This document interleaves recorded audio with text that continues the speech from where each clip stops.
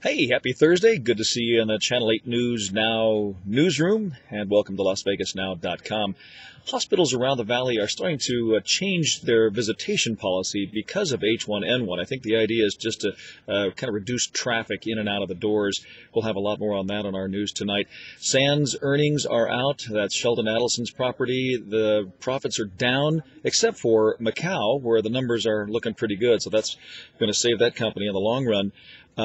Tracking sex offenders in the valley now that it's Halloween and the weekend is ahead.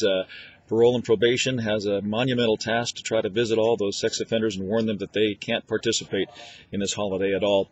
You might remember a pretty terrible accident at the Orleans a couple of years ago. Two men involved.